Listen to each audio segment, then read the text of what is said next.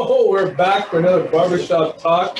Welcome back, folks who've been rocking with Barbershop Talk from, I don't know, 3, 2, 1, I don't know, a couple years ago. My name is Warren Clark. I am very honored and privileged to be part of this project and seeing it manifest where it is now. So thank you very much for registering for this. And we have 2 special guests here, which we're going to introduce in a moment. But I just want to acknowledge that I am on, I'm talking about down to Ottawa, Algonquin territory, which I'm not, but because I'm so given the Ottawa territory, so I'm going to actually help have maybe one of you to help me with that in terms of the seated line. We situate ourselves respectfully. But before we get into things, also want to acknowledge people and want to thank you very much for taking a chance on this special edition of Barbershop Talk, Black Men Misconceptions. This is an opportunity for us not to only talk about how we as a community cannot acknowledge the social, economic, and political concerns among Black young men, but how we can work together and solve some of these concerns, right? And one of the best parts about being in a barbershop is that a lot of vulnerabilities of Black men happen here, right? Meaning that there's a lot of things that are said between the barber and many Black young men, or just men in general. So for instance, like, who's your favorite basketball player? I don't know. Anybody? A favorite basketball player? He's not playing anymore. He's retired. He's retired. But see, like, then that can turn into a debate, right? So the whole purpose of the Barbershop Talk and the form that we use it for is to have these types of conversations, not only about sports, but things that can help us understand how we can support young Black men who's growing up. Because I'm not young anymore, although I wear Jordans and whatnot. But needless to say, so I think we have a video on Barbershop Talk we're playing. Are we doing that? I think we're doing that. Let's cut to that video, and then we'll come back with our guests.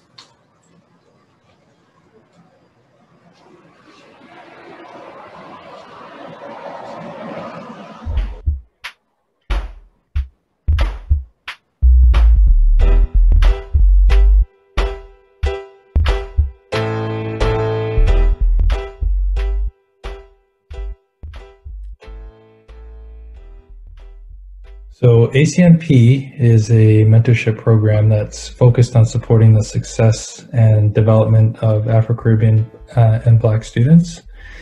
And we realize that these students face a unique set of challenges during their education and their time at university.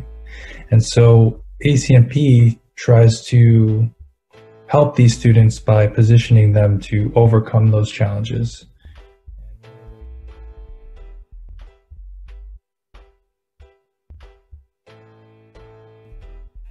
Well, I consider myself youth, I guess. I'm 19. So I think I love hearing this question on how we can, make the youth want to go to post-secondary. That's something I'm very passionate about. And as Warren just mentioned, I'm so beyond grateful I got the chance at Carleton to learn about the ACMP because I believe in mentorship. I think it's so important for youth to see themselves in this position and have someone to kind of guide them, especially when there's in predominantly white institutions.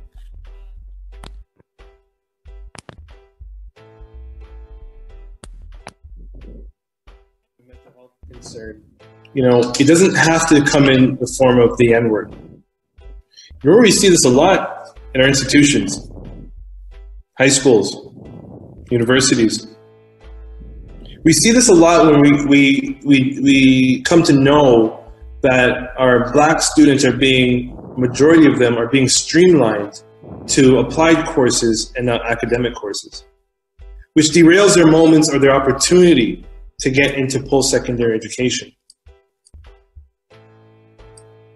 That in itself is anti-Black or connects to anti-Black racism.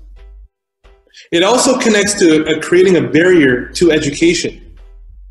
It also connects to the stripping of your right to knowledge.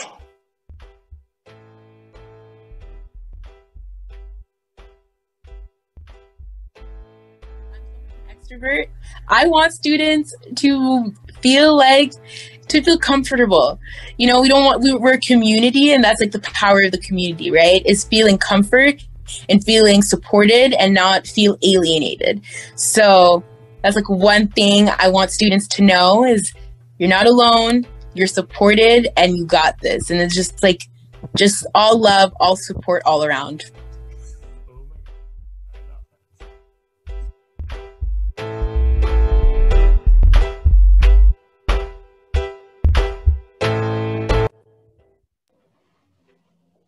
Thank you. So more information about the Afro-Caribbean Mentorship Program, please check out weareacmp.com, and it's associated with this programs and barbershop talk, documenting misconceptions.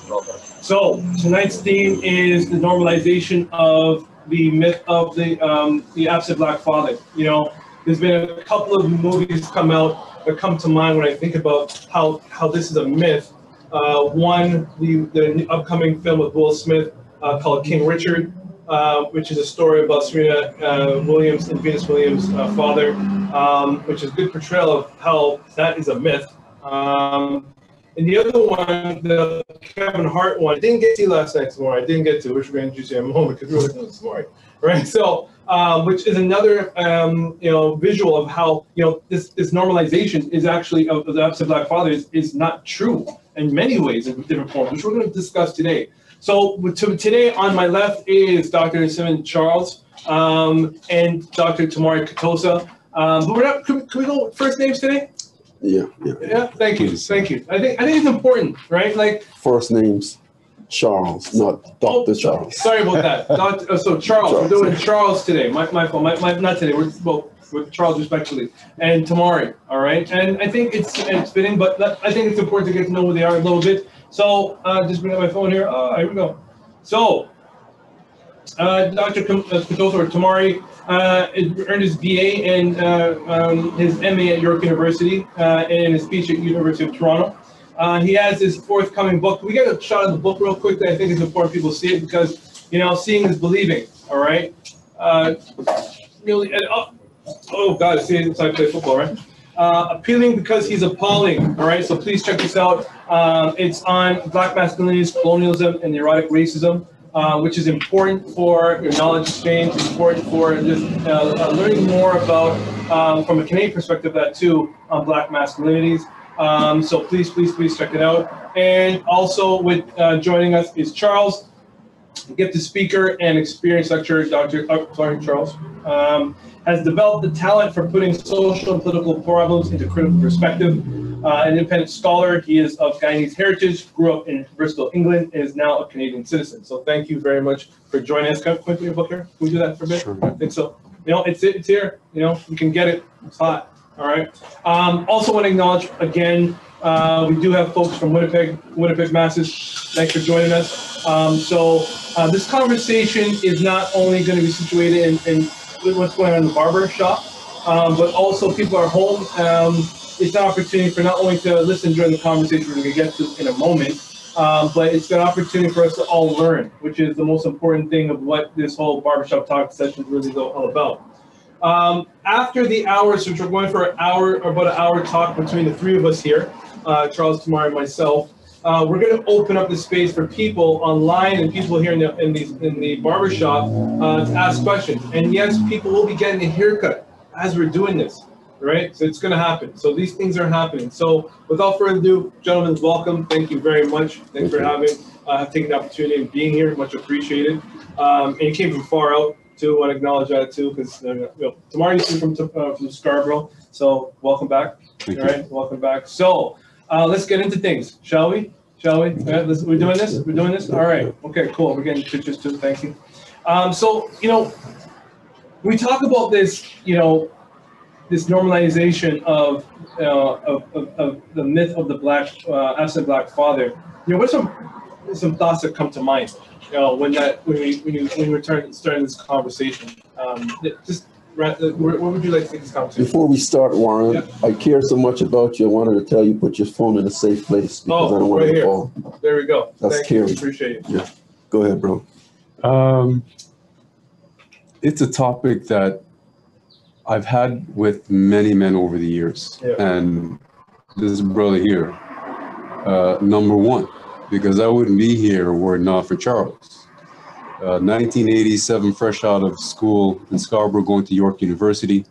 There was a rally on the campus, and I heard this booming voice It was a pro-Palestinian rally on the campus. And this man put down one lecture that just left everyone mesmerized. And I'm like, I got to get to know who this guy is. And from that, right, he set me on a path of learning, right? Third world books help to expand that out. And so the conversations that I had with Charles and other guys on the campus, that's what helped to bring me into manhood, right? I would have really gotten lost were it not for the company of those men. So when I think about the myth of the absent Black father, I think about the ways that it's a stereotype that demonizes, and that it moves us away from thinking about how Black men mentor and father each other and mentor each other's kids.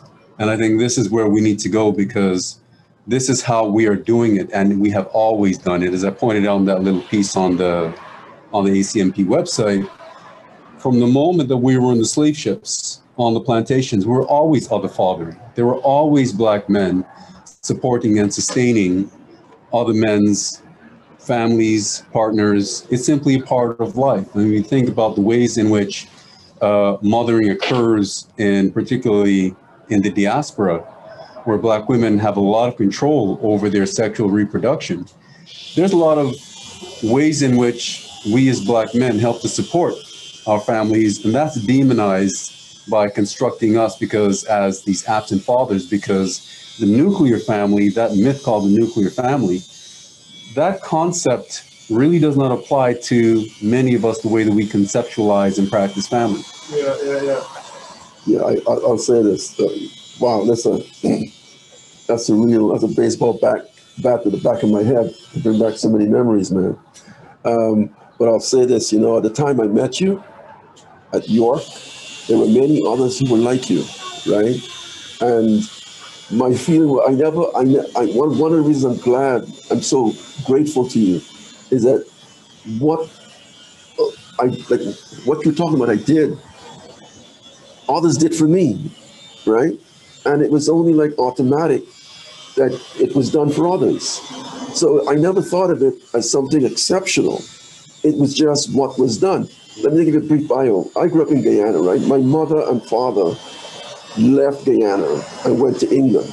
In those days, the British government would advertise in the local papers, workers needed in England, right? If you were a young man and you didn't go, your grandmother, your grandfather, your big brother, your neighborhood, whatever, would take you to the British consulate to get your papers and get your ass on a boat to England, right? Yeah.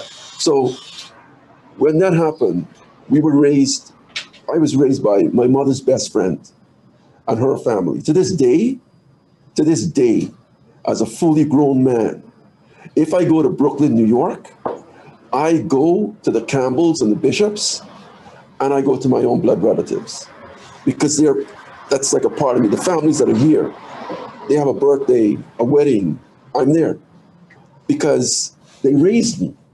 And they're the elders in the Bishop family.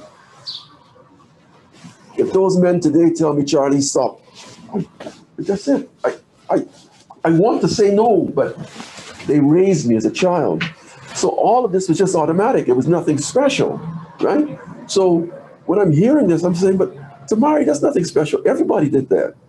But what I'm realizing in this particular context, living in Canada, North America, the model of the nuclear family, the model of the father and the father's relationship to the family, all is built on the assumption the father has access to resources, right? And therefore, because he has access to resources, guaranteed, non-problematic access to resources, he can be the father the culture promotes. You bring up a topic I want to touch on. Sure. But you know what? I gotta pay homage to it for a moment. It dawned on me, right? And Tamari, how you speak of Charles just now is how I view you. I'm just seeing the circle of life right here. Man, I appreciate you, man, because folks, you know, I'm gonna be vulnerable with folks. You know what I mean? Like, I remember there was times where, you know, Tamari would give me some hard truths, even in public. You know, I had to swallow that. You know, I was like, man, this guy's coming hard, but I never took it as like he was trying to, you know, public shame me or any of that. You know, I took he was trying to better me. You know, and how I heard him speak about Charles, man, thank you. You know, like, man, always appreciate it, man. But I want to talk about something you said, Charles, real quick. And I know we got a question we were supposed to follow, but you mentioned something where I was jogging today. Yeah, I went for a 6K jog, it happened. And, you know, it dawned on me that children are commodity. And that's what I'm hearing you speak of. And, you know, just, and folks at home, when I'm using the word commodity, I'm going to then paint a picture in people's minds here where children are used as the prize, if I can say it that way. You know what I mean? And, you know, I'm just going to throw it back to you two here. You know, and Charles, you were alluding to that. When we talk about this, you know, children as this prize or this commodity, if you have, and the father has access to resources, you know, it's like these children are being dangled by the carrot. And if they don't reach, if these fathers aren't able to provide, then they automatically are titled the demonized father, or, you know, the absent father, or whatever baby daddy you can think of. What comes to mind when you think that? Okay, you hit it. I was thinking that the economic deprivation for Black men. Yeah. We become a morality tale for all others. Can you spell out this a little bit more? When I say morality tale, I mean that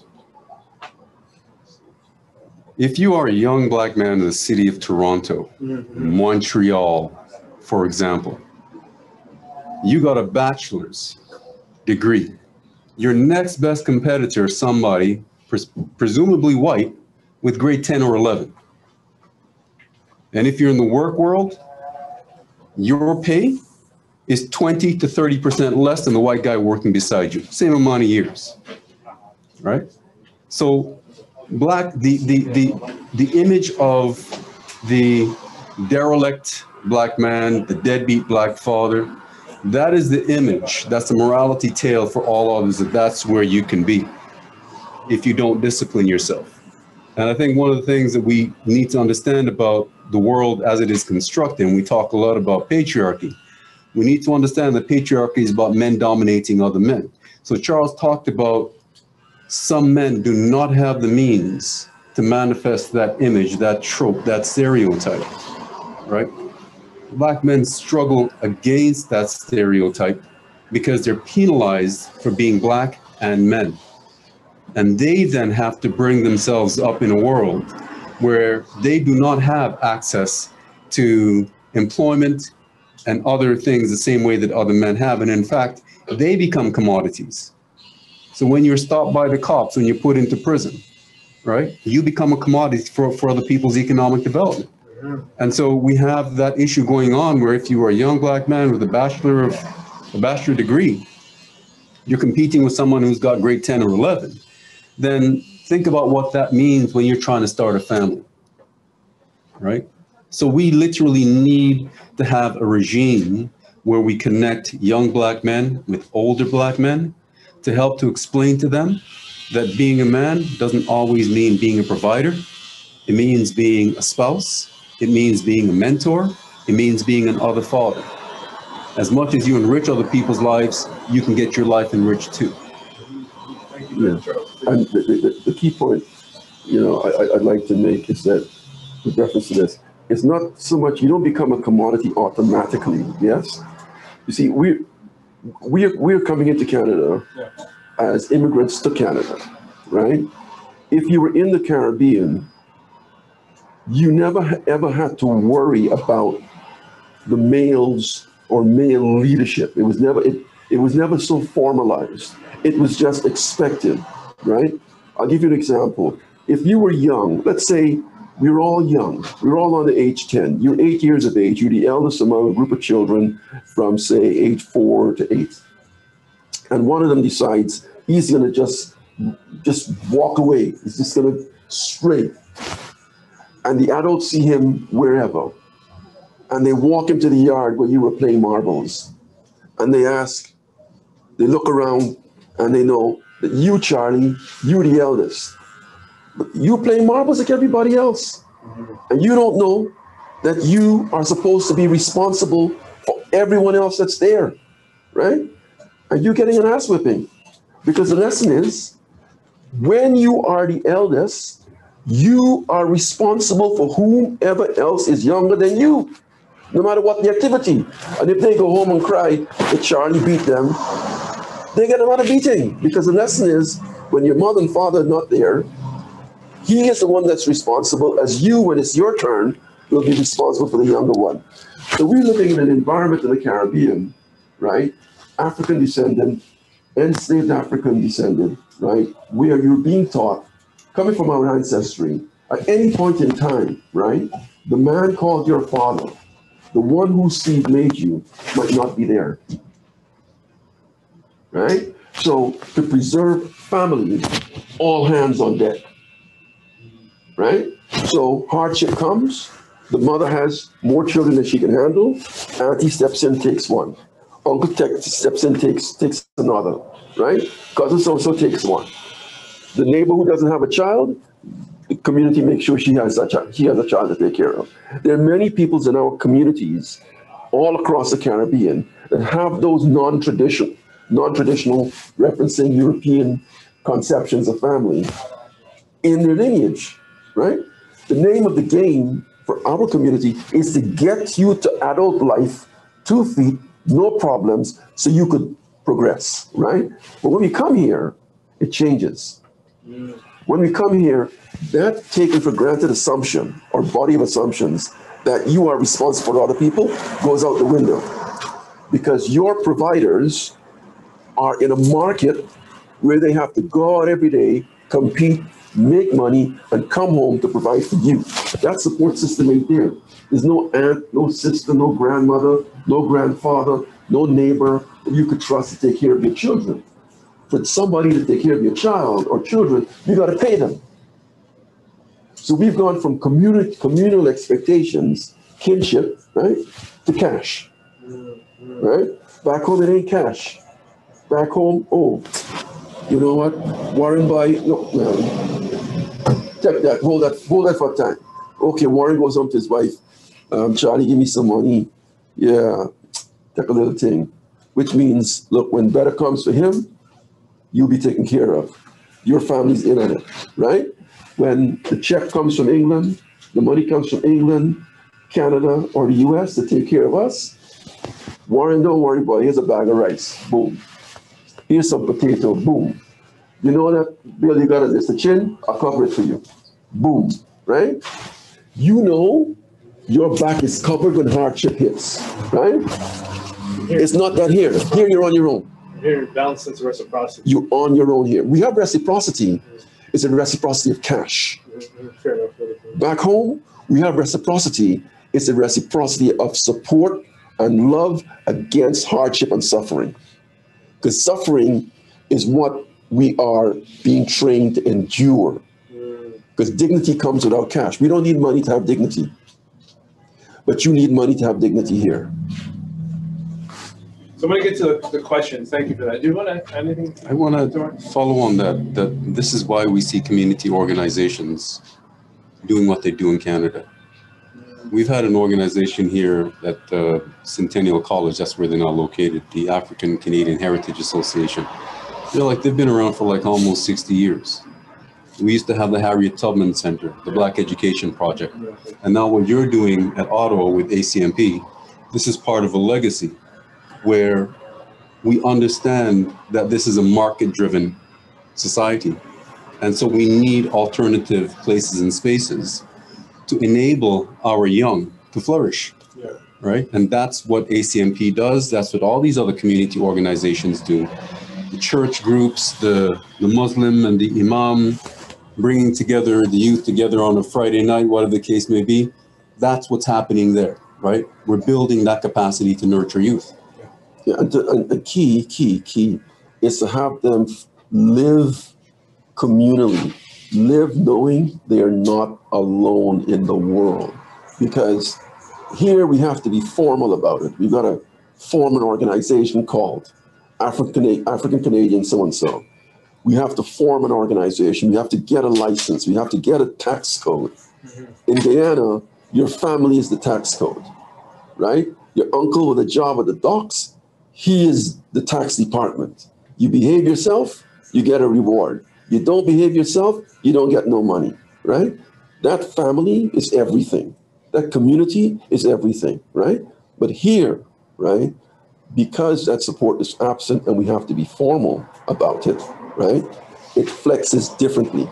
Now, what does that mean? It means if you're a young male growing up here and you don't have access to those people in that organization that other people are part of, you're losing political skills.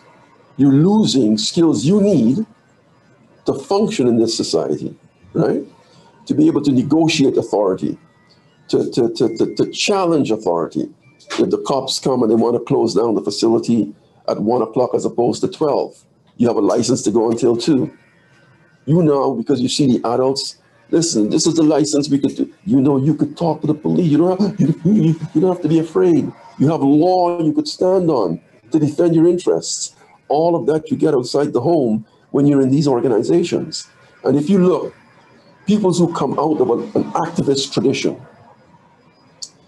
function very differently in this society to those who have no conception of such a life, because they know where power rests and they know how to address power. They do not have fear because they know power, like them as individuals, is accountable to law, right? In the old country, the law is whatever this community determines it's going to be, right? You beat your wife, you beat her too often, you know what? Brethren, you can't stay around here again. I don't want my daughter or my son seeing you beating this girl. She's a good person. You got to step. If you don't step, we make you step. That kind of way, right? The community will police itself, right? But I'm talking old times. Yeah. Okay. So I want to get to the questions, all right? And we were talking about, to bring the conversation back to this myth of, we're talking about it. We are talking about it. So hang tight, folks. We're going to get to some questions in a moment because that's the whole point of Barbershop Talk. It's not just hearing Warren and people talk, right? But this is like important information, and I trust that people are getting these gems as they're coming. But one of the questions that we started talking about it, so I'm going to ask, but I want to just offshoot it to another question as well, respectfully. The question is, we talked about it again, like I said, but what makes the missing black father a myth, and how does the nuclear family fit into it? So I've had conversations with men whose fathers were present, Yeah. but they were emotionally absent. They were remote from their sons. They were antagonistic. And what I figured out with those men, as I figured out through my relationship with my father, is watching this man go to work 5 o'clock in the morning, come home at like 4 or 5 o'clock at night, exhausted. And I got to learn that this man was putting himself on the line every single day by going out to work. I didn't understand that he was not like my white friends' fathers who took them to baseball games, right? I got to understand that my father was teaching me life lessons that I didn't know that I was learning. And so when I grew up now, and now as a professor, I'm doing research on Black men, and I'm seeing this narrative pop up, and I realized that when I was growing up, from 6 months to 8 years old, my grandfather was my father. When I came to Canada, my biological father was my father, but then there were times when my uncle stepped in, right? So I was never without a male figure to guide me.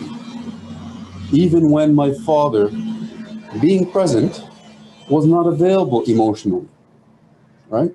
So I think what happens is that when we project this myth based on like Charles was saying about the nuclear family, we miss out on all the ways that Black men are part of the lives of young Black men, guiding and enculturating them into the maturity of manhood. I appreciate that. And sorry, I'm going to ask the offshoot question here, because I think we kind of covered some of that, and there's other questions. Obviously, I think people want to hear, but I want to hear Charles and follow up too, as I invoke this question here. Is slavery a contributing factor to the myth of the missing black body? Okay. Now we got to step back. Now we're getting into some heavy territory. I now, think right? so. Okay. I think so. This is what happens at the barbershop. Yeah, but heaviness. Okay, I'll tell you this. If I had not read the books that I read outside of the university, right, I wouldn't be where I am now, right? And provide you with the answer that I have now. I can give to you. Third World Bookstore was an independently owned Black Canadian bookstore. And I went there when they were on Bay Street, and I went there when they were on Bathurst Street, right? And Lenny Johnson had the books. And when you read those books, this question was answered. In other words, family, okay, there are all kinds of families. There's no one family, right? If you privilege or you promote the nuclear family, the small family, mother, father, sister, brother, dog, right? These days, right? Bicycle, right?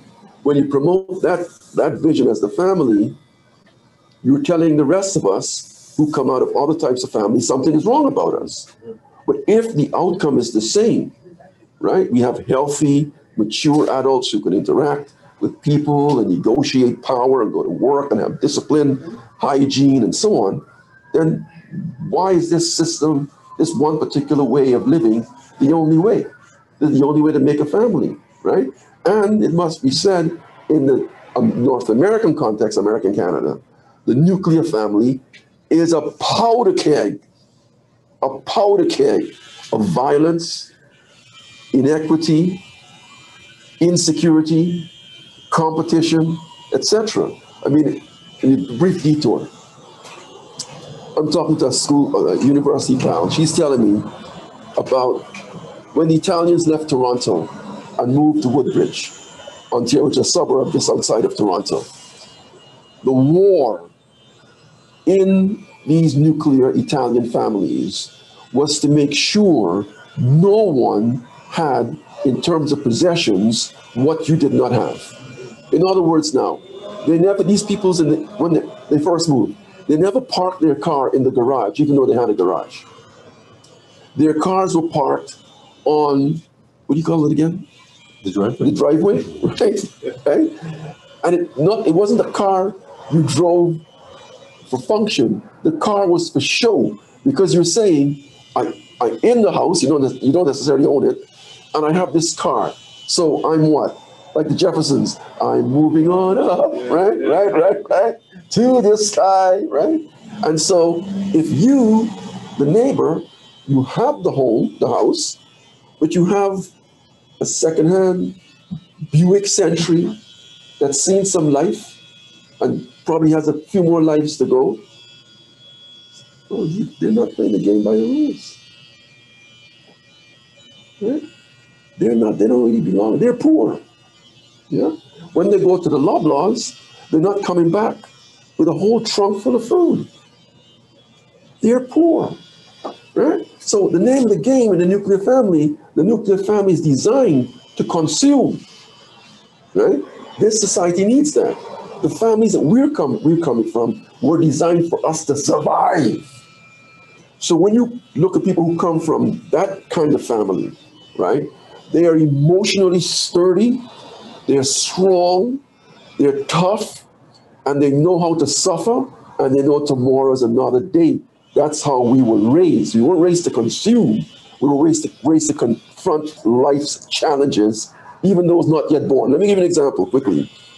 If you talk to us from the Caribbean, especially, some places, Africa as well, we used to get the beatings back in the day. If you tell Canadians, white Canadians, and those who are acculturated Canadians about the beatings, they say, oh, your parents were terrible. Oh, this is disgusting. Trauma. Yeah. But when trouble came into our lives, we had the matter to overcome those struggles and get on with life. When struggle came into their lives, what did they do? Liquor, drugs, abuse, etc. So, because you have the family, the nuclear family, because you have a community raising you, you could see different options in what type of human being you can become. You can make your choices and shape the life that you're going to live. You saw the young man who was drunk, always broke. You could say, well, no, I'll never drink alcohol, and I'll always make sure I keep my job, right? You have these models that can train you. When you're a nuclear family, your training is not the family and the community. Your training is the TV set. Right? So when trouble comes to you now, you fall apart because you don't have a model, you don't have images in your head of people overcoming. Yeah? But we do, right? And that's why when it comes to the myth, as you say, of the absent father, as Tamari rightly says, the concept of the father has to be redefined to explain to us why we have chosen the options that we've chosen given our history, right? Because in our communities, if you are the elder, if you're the uncle, and your nephew is in hardship and you're not at the plate to help, you're gonna have to pay a price, bro. You have a lot of explaining to do to a lot of people, right? Because you are the mother's support system, right? And the father's support system, and that child's support system still in this country, in spite of everything, right? So it's a myth for us because we live under the myth and we see the reality of the alternative, right? But it's a reality for other people, right? Because they gain a sense of superiority over us because they have mother, father, sister, brother, right? They gain the superiority because they've got the house and they own it. They gain the sense of superiority because they've got the job and they're getting promoted, right? And they're working days, and whereas my mother is working nights and weekends and 3 jobs a month with 2 children, yeah, trying her best, right? And the son gets a PhD. The mother fails her nursing exam 4 times, gets it the 5th time. We're all together, we're okay, right? In my PhD program, many people started, many people dropped out. I finished. Where did that attitude come from? Life of struggle, right? So my point is, when it comes to the absent family, absent father, it's part of a network of mythological, of stereotypical mythologies about Black people, people of African heritage. Remember, am I talking too much? Shoot, man. Okay. We've had over 400 to 500 years living with Europeans. In our case, right, let's be specific, we're not the only Black people in the world, right? We speak English, the dominant commercial language in the world, right? So hip, hip, hooray. My math is better than the French, the brother who comes from Martinique who speaks French, because my master rules the world. So my master is better, yeah? Okay. Slave talk, yeah? Okay. Stupid, but hey, you gotta have something if you got nothing, right? Okay, so now, dig this. We've come from 400 to 500 years of living with Europeans. We therefore have in our bloodstream, our DNA, living with Anglo-Saxon Protestant Christians. We know them better even than they know themselves. We've had to study them, right? Because we had to carve out what little pieces of freedom in everyday life we could under this monumental oppression. Now you put yourself on the side of being a white European. It's okay, man, it's all right. It's called life. It's called life, it's okay. We've had 500 years of living. Now, for us, right, we have survived the very worst that they could do to us as English-speaking Africans. Our Portuguese-speaking brothers, French-speaking brothers, Spanish-speaking brothers, the same. Brothers and sisters, the same, right? Put yourself in the position of a European now. If they know that all the hangings, all the rapes, the disembowelments, all the nail in your neck and the nail in your hand, the starvation, the poisonings, and we are still here. Like, what is it about these people? How do you survive? Because it's Chris Rock. Am I jumping the gun? No, go for it. Chris Rock said something, the comedian. Chris said, look, the one thing he's learned from white people is that however much they like our music, our this and our that, the one thing he knows, they will never exchange places with us.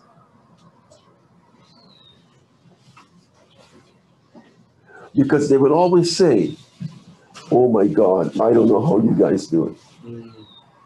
Right? That is the reality of the life that we live.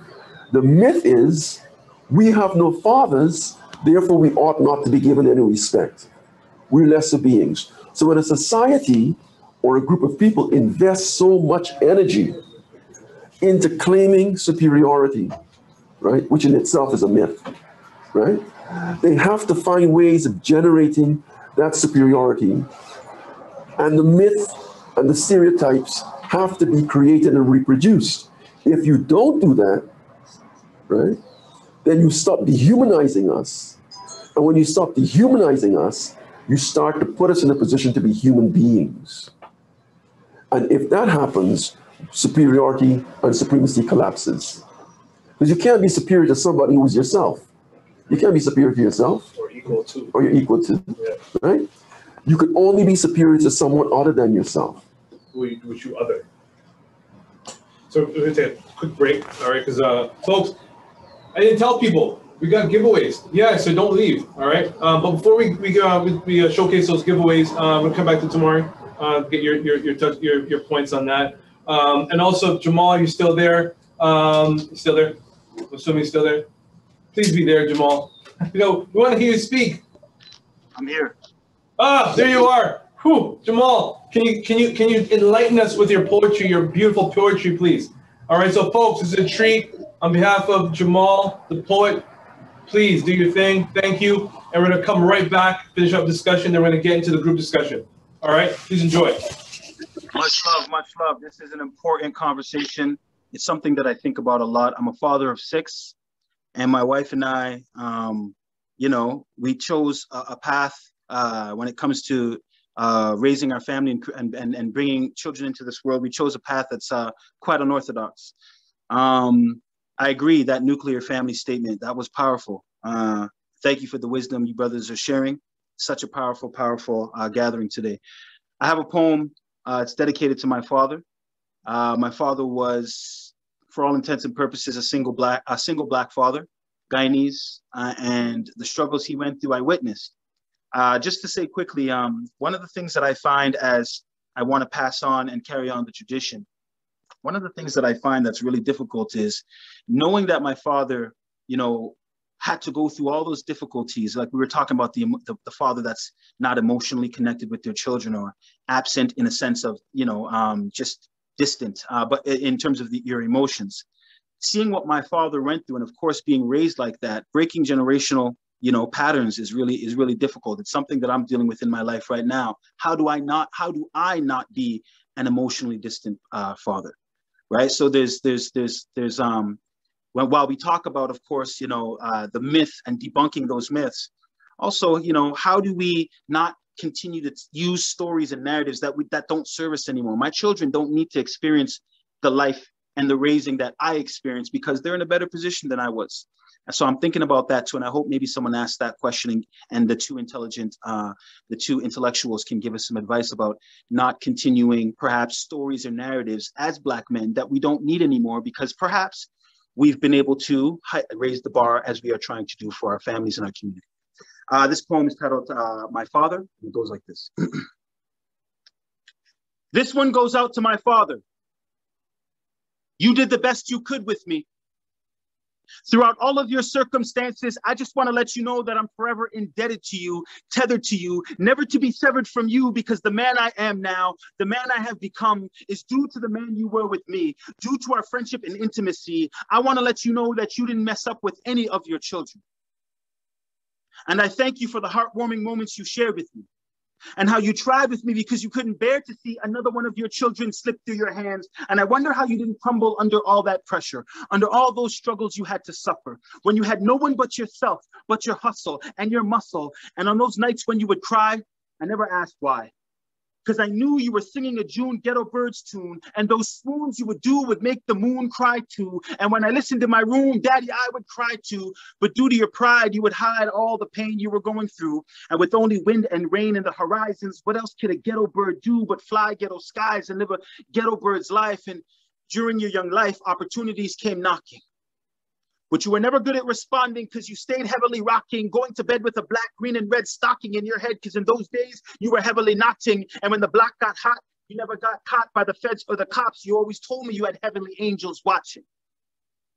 And even though you let yourself slip to the crack, you never let us slip through the cracks because you knew society could crack a whip harder than you could move crack on a strip. So you stayed on your jobs 24/7, graduated from university and had 6 children and a wife with a mental illness whom you promised me was promised heaven. And so your wounds stayed open like a 7-Eleven, leaving no space and time for mental, physical, spiritual healing, dealing with your 5 sons, your 1 daughter. You did this all alone, working those hard Guyanese black fingers to the bone. This is what you did for us when your only friends were the 6 boroughs of Toronto and your abode was the concrete jungle and the ghetto was where you roamed. This is what you did. And even though growing up under your school of hard knocks was tough, I can't imagine how you found the time to sit down on the rough ground and eat with us those delicious meals, scarce of meat for us, but with plenty of rice. So this one rightly goes out to my father. And in spite of what anyone ever utters concerning your character, I solemnly swear to defend you vehemently because you taught me the truth. And now I do defend it vehemently because in spite of what anyone ever utters concerning my father, when they tell me that he was too rough on me, I reply, well, I'm happy that he wasn't too easy or too lazy to clothe me, to hold me, to scold me, to feed me, to teach me, to sow a seed in me, to remind me of the need to be a creature of integrity. If it wasn't for what my father had taught me, I most surely, most likely, most probably would have been a criminal mind involved in fraudery and debauchery. So I ask you to forgive me in being late in writing and reciting this dedicated poetry. And I hope you accept it as a present, as a token of my most sincerest gratitude, because without your sacrifice, I would not carry in life such an optimistic attitude. So before it's too late, I gotta big you up. I gotta let you know that I love you and that you're a good man and that I'm thankful that you gave me life and that I'm proud to be called your son.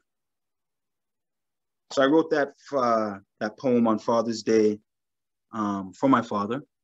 And it's a note, of course, to Black fatherhood. And so I hope you, were able to glean any gems from it. Thank you for listening. And Warren, thank you for having me here. Bless up to the individuals. Have a great weekend. Jamal, always great. Appreciate it, man. Thank you very much. I appreciate it. And also we have, just so folks know, we do have 2 giveaways. Ethos Beard Grooming Kits will be raffled off towards the end of the evening. So if you have a beard, trust me, this is they call it the holy grail of beard care. So if you are interested in getting your hands on one of those kits, please stay tuned. So we're coming back now. All right. So Tamari, so the question was, is slavery connected to this myth of the absent Black father? Any thoughts? I'd have to say yes and no. Okay. But before I answer yes or no, I want to pick up on a point that Jamal made. Yeah, please. And which is that when I was growing up, I imagined my father as invulnerable, not susceptible to pain or injury. It's only when I became a father that I realized what pain and injury my father was living with. And that capacity to understand and to empathize with him, who had his group of friends for sure, right? But these men increasingly had to struggle in Canada. I remember one of my father's cousins, one of my older cousins, telling me that they used to bring these guys down to the police stations, put phone books on their abdomens and beat it with a billy club. You couldn't see any bruises.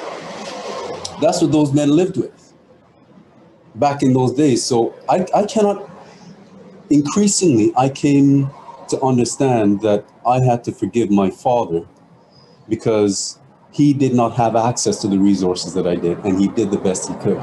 Only then was my relationship with my father changed. So back to this issue of slavery. Slavery is relevant because after about 1650, slavery became a status passed through the mother. So fathers technically became redundant in law. So many scholars would now look at slavery and imagine that Black men did not father, could not exercise fatherhood. But when you read the works of those serious scholars that interrogate slavery, as Charles pointed out when you read those books, how then do you explain in Jamaica alone from 1655 till 1834, 400 slave rebellions at least, right? What were these men and women doing except not struggling for life to build families, to build the capacity to live and to live freely? So that's the myth if you look only at the law, right? But the fact of the matter is that these men did struggle, did resist, did father. And as I pointed out, whether it's on the slave ship or on the plantation, when one man was sold off, another man stepped in, the brother, the uncle, the grandfather. So there's never a shortage of Black men. And I think Jamal is quite right when we talk about the narrative. It's a narrative. If we reframe the narrative and get outside the box of the nuclear families, Charles is saying, like, we need to get outside that box, then we can reimagine what Black fathering and other fathering looks like, to have a different conversation that brings us to a deeper understanding of how Black men actually engage fathering even during slavery. So that's what I'm saying. It's a yes and a no. That the narrative, the stereotypes, the tropes are based on the nuclear family, which itself is a mythology when you look at divorce rates being 50 to 60%. This is serial monogamy, if it is that at all. So there's something about the nuclear family that helps us to misunderstand how to understand Black men and how we father, mentor, and other father. You know, I appreciate that. You know, when I hear, you know, mentoring and the concept you bring the other fathering. You know, bring this guy right here. Yeah, I'll put you on the spot. You know, this is like my son right here. You know, and you know, I appreciate him, and I appreciate the opportunity for me to be in his life the way he's allowed me to. Because he could have been like, listen, you're not my real dad. You know what I mean? He could have done that. So me even being in his life to be able to say, hey, this is my guidance, this is what I'm able to offer you, and then still coming out here and say, hey, come out here and sit here and learn something, and he's like, all right, go, I'm coming. You know, I can see the relevance of the other father you speak of, which is important, right? And I think this is an opportunity for our community to embrace that, right? And to debunk this myth, because there's other types of fatherhood going on that I think we don't talk about enough. You know? Yes, please go. It's that we must debunk the myth, but we must understand that the myth is part of a family of myths. Mm-hmm. Right? It's a community of myths, an ecosystem of myths. And these myths all have one singular purpose, right? Which is to keep peoples of African heritage mentally, right, locked in to these myths as real. Like we are sitting here as like we're most of us, I think 1, 2, 3. We're probably the 4th or 5th generational descendant from enslaved Africans. If you were born between 55 to 75, you would probably, that would be the 4th to 5th generation removed from the abolition of slavery. If you take an 80 to 100 year cycle. And if it's in the Latin Americas, it's 1888. So you're talking about 3 generations. 3 generations removed, right? So it's still fresh. It's not 10 generations yet. It's still fresh, right? And the way we were raised was to negotiate potential suffering on the plantation, right? Cutting the cane in the Americas, planting the cotton, right? And working in the sugar mill, where if you make a mistake, your arm is gone. Yeah? So the discipline of everyday life was to make sure you kept your hand when you went into the plantation. Because if you learn to obey authority, which is coming from those who went before you will live long. That's gone, right? point being made, this community of myths, this ecosystem of myths, all of them have one singular purpose. It's to make you feel you are living in a world, a universe of inferiority. You are inferior.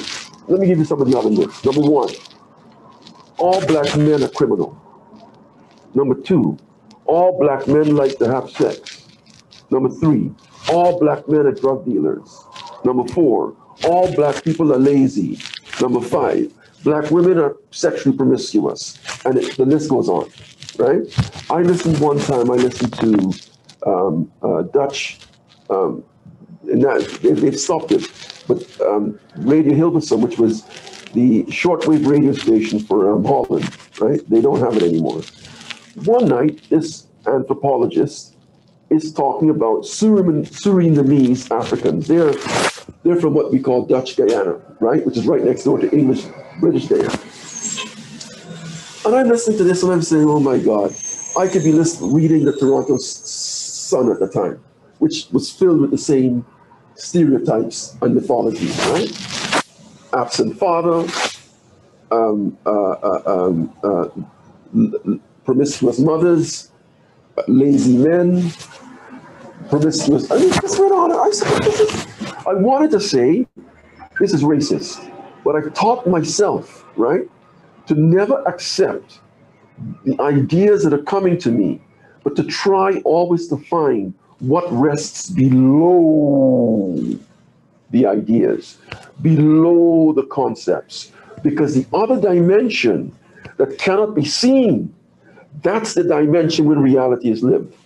Hear the paradox. You cannot see it, but that's where life is lived.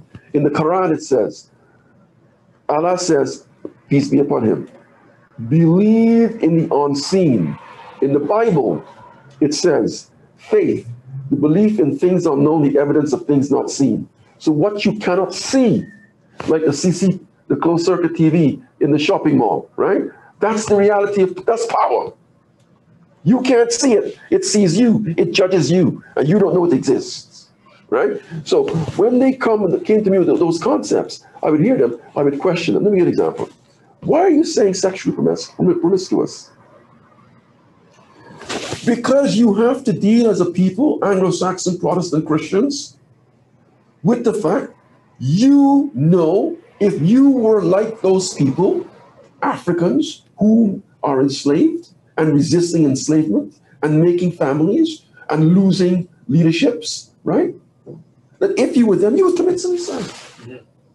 You would commit suicide because you do not have, right, the moral fiber to live through that measure of scorn, scapegoating, hate, right, and dehumanization. You just don't have it.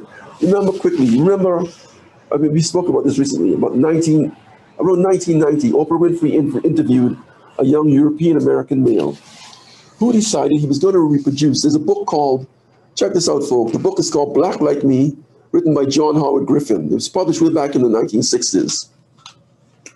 And this is a European-American man whom during his... Blackface.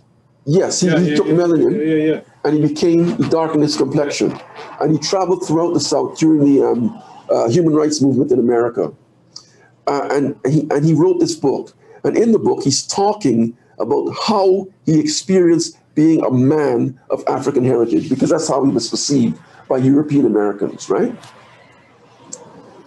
This young man was going to reproduce that book, that journey, in the 1990s. He was about maybe mid-20s, 25, 26. He was working for the New York Times, I think, or the Washington Post, and he was going to do this journey. So he left New York City, and he was going to take the Greyhound bus all the way to the South. I think he got off somewhere in North Carolina.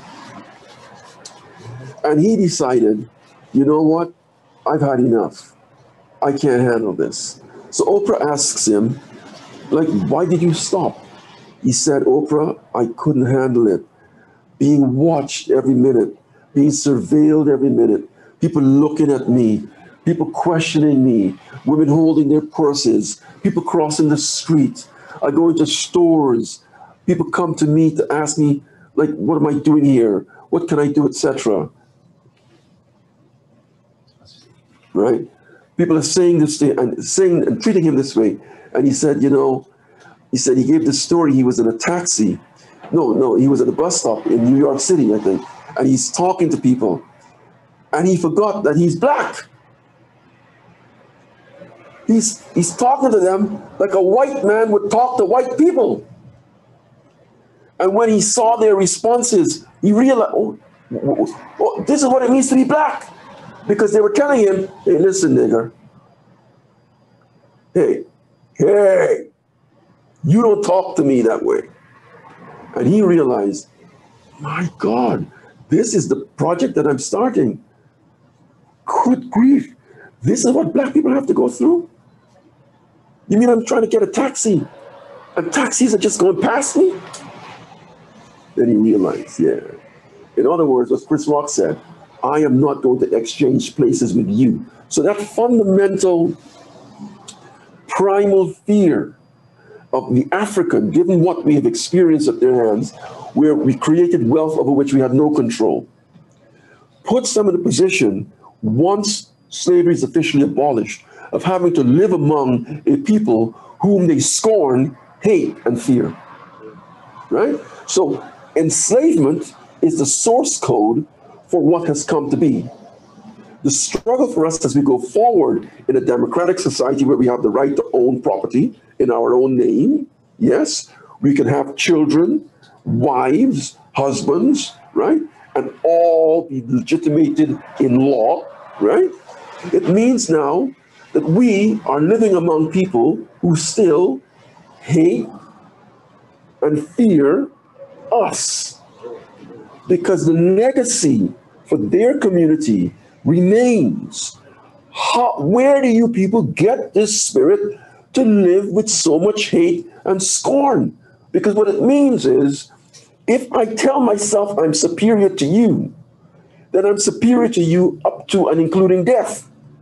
And if you have survived, then my power is only a power in my own imagination. Put yourself in that place. What does that tell you? That you're living a fantasy. If you truly believe you're superior, how do you live with this feeling when it's only a feeling? Because the evidence of it and its limitations is the African and the native person too. Those are the two groups. Yeah. Thank you. So, we got to get the audience involved, all right, because they're patiently waiting, and we got the timer, the timekeeper, like, hey, all right. But and I'm sure there's going to be questions directed to both of you, probably, or whoever who's here want to ask questions as well. But before we get to that, I just want to give a shout out to Bull and Root Salon. Are you still there, Bull and Root Salon? Yes, because they've renovated their place. We got to give them a shout out here, right? So we got to give them a quick shout out. Bull, Roots, and Root Salon, folks. Are you guys there? Yeah, we are. Hi, my name is Bull, and Abraham as well. We're partners. Thank you. Please introduce yourself and share your barbershop with us. Talk to us. Oh, oh, I can stand. Oh. There you go. I don't even know what to look like, either the screen or here. Yeah, my name is Bull. Abraham is, he's just moving around.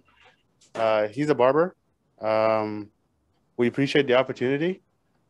We own this place, and we've been at it for about 2 years now, from Winnipeg, Manitoba, and we are going to be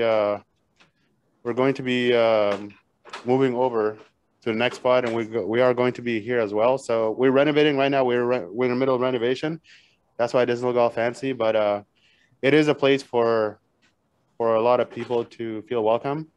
We're trying our best to be inclusive as much as we can, and yeah, we have a lot of good people here that work here, and yeah, I'm not too sure. Moses is here. He's one of our stylists and a barber. How's the haircuts going out there? Talk to us. Is that a fade? What's going on? It's doing all good. Just trying as best we can, you know. There's a few times, yeah, we have like ups or downs, but you know, it's the part of the struggle and you know, the process. But all in all, it's turning out good. Yeah, we've been going on for like a year now, so it'll take us more than that to like, get everything else all in order. But yeah, we are working on it. Moses, he's the other stylist, and also a barber too. So he's been doing great for the last year too. And I don't know if you want to say something, Moses. Yeah, I want to thank you guys for this opportunity. And the other thing, I just want to say, I'm here to make people look good, no matter what is going on all over in the world right now. But we keep and press on, but God is great. Yeah, amen. There you go. Thank you. Much appreciated. Thank you. Thank you so much. And we can't forget Saturday Night Live Barbershop, who I mentioned as well at the beginning. Akram, can we give a shout out? Can you give a shout out here? Sure. Akram's right here, one of the co-owners of this barbershop that we're sitting in right now. Akram's a few words, maybe this. Hey, how's it going, guys? One of the co-owners of Saturday Night Barbershop. Okay. The shop started with me and my friend. We wanted to create a safe environment for the Black community, as well as our community where we grew up. We just grew up down the street. So we wanted to create a fresh, clean environment for everyone to come through, the youth, to come get free haircuts in the beginning. That's how we started. You see that our name out there. But I see what you guys are doing there. It's great. It looks awesome. Thank you. Nice to meet you all. Thank you. Nice to meet you as well. There we go. So, solidarity can't exist, like two different barbershops, two different provinces, doing your thing, right? So this is the whole spirit of what barbershops really meant to do, is not only connect people, but to show the relevance of why we're doing this. And part reasons to educators have learned and understand that, these myths aren't just myths, there's more to it. But needless to say, we're gonna open up the space now to questions from the audience that could be asked of the two guests here who are tonight, Charles and Tamari. So we'll open it up now. All right, and let's start. If there's any questions in the chat, we'll read those off and trust that we can mention the person's name. I think there's a few. I saw a few.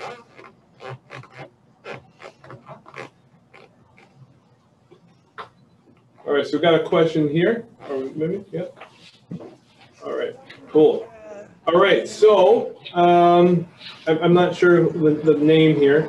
So the question is, and this goes to either Charles or Tamari. The value of Black is beautiful should be upheld in all facets of our lives. How do Black fathers see the beauty of being the head of a family, leading them to achieve a set goal? Once we see the value of leading our family to achieve a set goal, we will take responsibility regardless of the cost. So there's a statement and a question in there. Any response? Tamari, yeah? I have to think carefully about the way we frame the issue of leadership. Black men are paying a heavy cost for imagining that they're leaders of their families, physically, psychologically.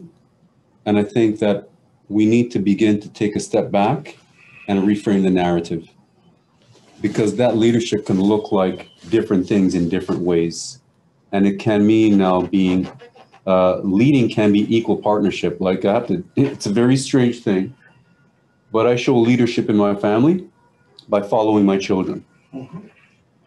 My children say to me, Daddy, you've been at the computer for 12 hours, 14 hours, 15 hours. You need to stop, right? How much more do you have to work? So I think that we as men need to look at the cost that we're paying for the narrative. An older narrative, like Jamal says, that there's certain narratives that we need to let go of, and we can let go of that narrative and still exercise leadership. Because this is how I'm now leading my families, literally by following them and listening to their advice, and beginning to take care of myself. If I didn't, I would not be taking care of myself and harming the entire family. So I think the question is, and comment is apt, but I think that there are different ways now of doing leadership. Well, I'll respond this way. this session was about the myth of the absent father, right? And we talked about this myth existing in a community of myths, right? There are many other myths that have the same intention, which is to harm Africans psychologically so that we would be subordinate and come to the world with reflexes of subordination to white people, power, and so on, which we don't have because we have to survive, we have to be otherwise. This is an example of one of those myths, which is to say European cultures have the myth of the white patriarch, the white male patriarch, who is the dominant member of the family. In practice, it's the complete opposite. If he wants to be married, right, and have someone take out his bucket at the end of in the middle of the night and wipe him down when he gets cancer and other illnesses, he better make sure he respects the leadership and the decision-making authority of his wife. But the propaganda is that he's the man, right?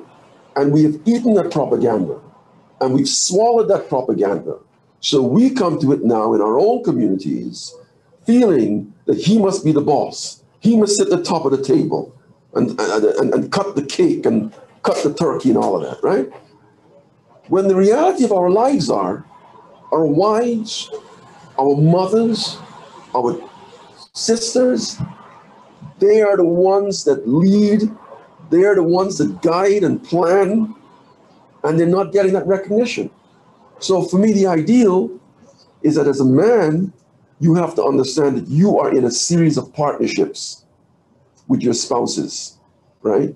When you understand that it's a partnership, it's plain sailing because she has rights in that union, in that marriage, just as you, right? So it's really where you distance yourself from the myth of the white patriarch and you look at the reality of your life, which is a life of shared power and authority within the home, right?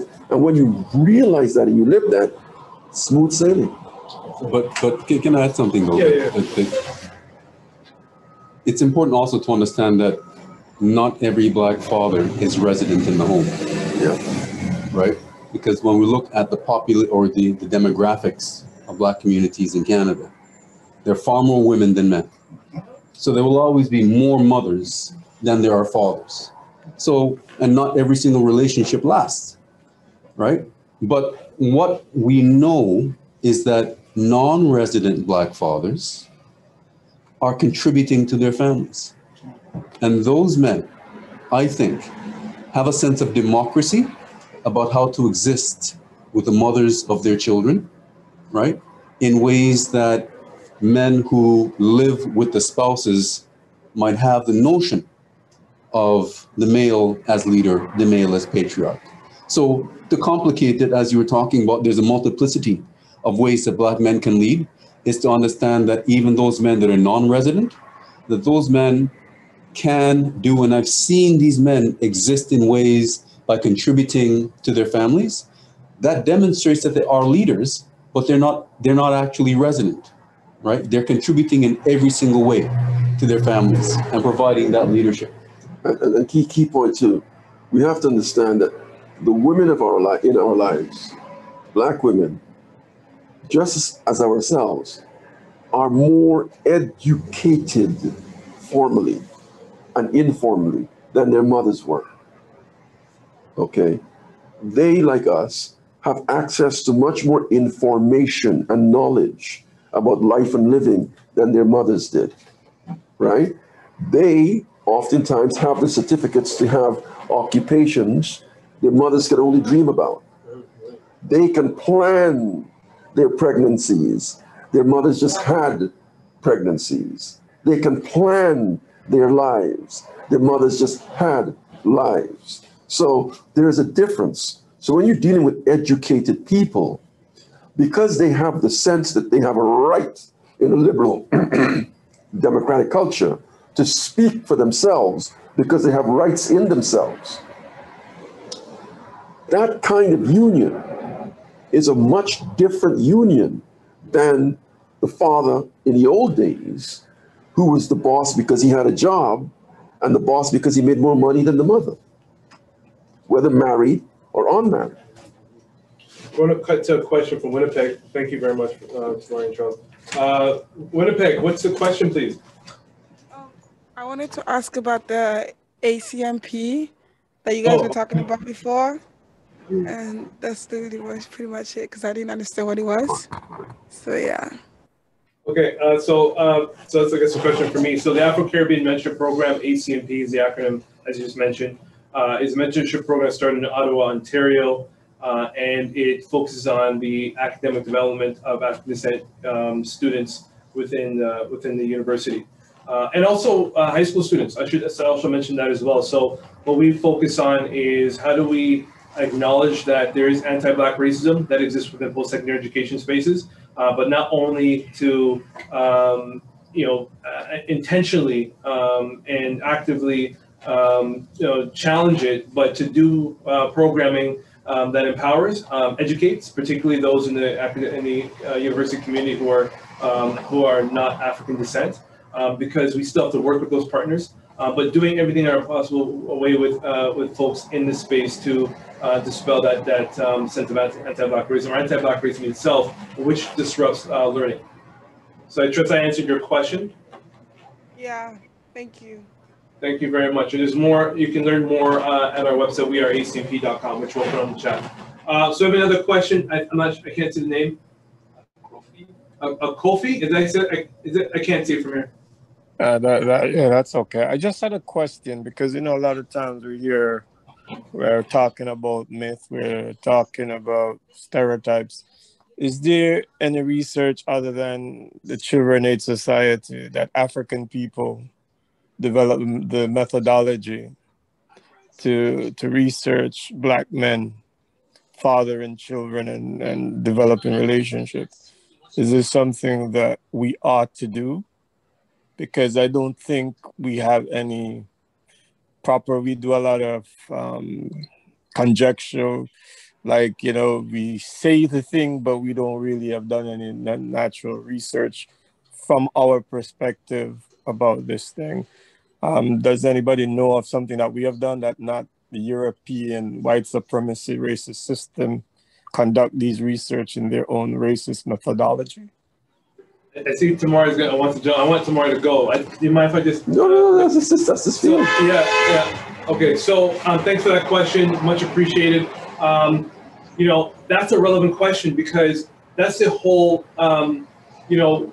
reason why we do this is because I think we can use this word myth, that there's a myth that there is no research done or there is no literature, but there is, right? And pointing to Tamari because I can see I feel energy here, so I think there's something you can say. But even just displaying Tamari's book, that's evidence. That a lot of people may or may not know, but now. There's a lot of Black scholars, but I want to stop there because I think it's better to come from Tamari and Charles respectfully, please. I love the question. Yeah. Because it should be saying to young men and women of African descent that we need our own researchers working in our own community organizations and working in the universities, conducting research in our communities on behalf of our communities. So we're literally at the ground floor in Canada, beginning to have scholars like Warren to do empirical research with a variety of African Canadian communities. And so we're at the beginning stages of this. Now, if you look at the work of people like Carl James, right? The work is there, right? But we don't yet have a critical mass. And I think we're only now beginning to have a critical mass of doing that sort of research that you're talking about around Black fathers. It's literally beginning in the last, I'd say, 10 years, right? So it takes time to build a critical mass of scholarship. And that means encouraging our young men and women to attend university, right? So that we can build that knowledge base for ourselves. Sorry, I can't remember the name of that person, but how do you feel with that response there? No, definitely. Yeah, definitely. But I also think it's the academia space is okay, but we must know that the communiversity, the groundings, Walter Rodney has taught us that when you're in academia, the greatest education is the communiversity, going into the villages, going into the spaces where young African people live, whether it's, you know, doing this work that we do in a lot of these spaces, where Toronto community housing, before it was Metro housing. A lot of our youths and our families live here and they live there. And we need to go down there and create those critical communiversities.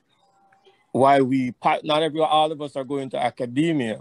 Some will go to college, some will do different things, entrepreneurship, but we need to be able to have a critical communiversity conversation with our family as a group of people. And I respect that. I think, sorry, Tamari, really quickly.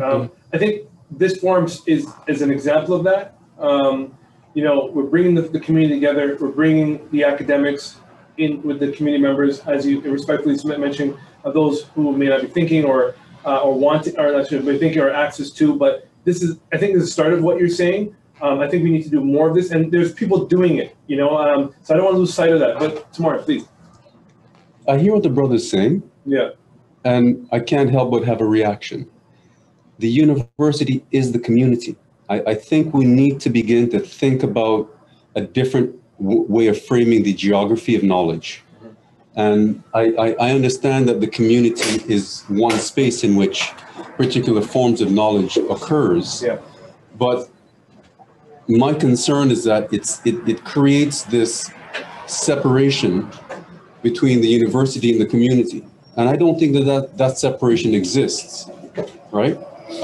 I think that these are different spaces in which knowledge is pursued. Yeah. So I did go to university with people from different marginalized communities in Toronto. And we were, at least at York University, at U of T, and these other places, we were able to create a form of collectivist knowledge that brought all of us together from different backgrounds and different perspectives. And we then circulated within those communities. So I hear what the brother is saying, and I think that we need to understand that the separation is not as sharp as people make it out to be, right? And, you know, I think it's important that we, yes, talk about Walter Rodney, but Walter Rodney was in the university, right? He taught in the university, but he also taught in communities. So I think we should begin to think about this in a much more less stark contrasting way that sets up those in the university as the academics. They're not a part of us, because I tend to get that. You're not a part of us anymore because you're in the university. But I don't understand how I've been separated from the community because I'm a professor at a university. And I think we end up possibly getting into these sorts of conflicts that should be and can be avoided. Yeah, there's an aspect to this question that's gently troubling, and it is that as asked, it seems to be influenced a lot by the legacy of African American communal struggle. And we need to understand that African Americans as a people have had a long and much longer history of fighting from the streets for their rights and against brutalities and excesses on the part of the state, right? Much longer. We are new. If we look at ourselves historically, the oldest community of Africans in Canada reside in Nova Scotia. The others are the Underground Railroad communities that came through the Midwest, which would be Ontario, ended up in Windsor. Those who ended up in Alberta, Saskatchewan, I don't think Manitoba, and definitely BC, British Columbia. So if you look at the history of Africans in Canada, they were dispersed and they had to survive as best they could in the communities where they found themselves. African Americans, by dint of the full weight of white contempt, hate, dehumanization, and violence had to organize themselves, or else they would just die. So they have this activist tradition that's an integral part of their communal life experience, which we do not yet have. And so the question is a legitimate question, but it's one that has to be accepted or has to be responded to in light of the conditions within which we as Africans find ourselves in this oh so large country, where we're living in perhaps one of its wealthiest and largest, most populated parts, Southern Ontario. And we're yesteryear's people. We really, in large numbers, have only been here since just after the war in 1945, in large numbers, right? So all of that you're seeing here is new. Now we're advanced somewhat by virtue of the technologies we have access to, such as this, which you're taking advantage of. But we have to be careful when we say what is being said, the community aspect. Societies have changed. In many communities in Ontario and Toronto, if you go into those communities and you attempt to mobilize peoples, the African Canadian community is not a community like others. We are, I would say, one of the most intensively policed communities in Canada. When you go into certain spaces to say you're going to do community activism, you're doing such against the police. Okay? So there's no innocent room and room for innocence when it comes to us. So whatever you see that's being done is being done with those taken for granted factors that are not spoken of. Another question? No. So, Francis Darko, question? Hello, can you hear me? Yes, we can. Yeah, so I'm joining you from the United States. A kind of interruption if it's okay. So I will appreciate the panelists for such an apt knowledge and then submission. And my question is, how can the Black father mentor his own case? Living in the United States for some time now, I have had the opportunity to talk with a couple of Black guys. And one thing they are pointing out is that I don't have a mentor. I don't have a mentor. And the question is, who do you want to be your mentor? And I think that anything that we will be in future, anything that we will be for whatever, where we will go, start from the home, which is the family. And so in the family, the father being the head, what kind of mentorship role can the father play in assisting the kids to become who they want to be? Thank you. Take a slide.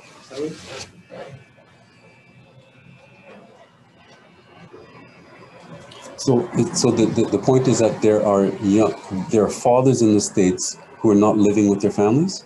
So just to read, and Francis, is it Francis? Sorry, I want to make sure. Yes, Francis Darko. Thank you. And correct me if I'm wrong. So I took the question as there's a lot of, I think there's a few questions or a couple questions in there that I took into consideration.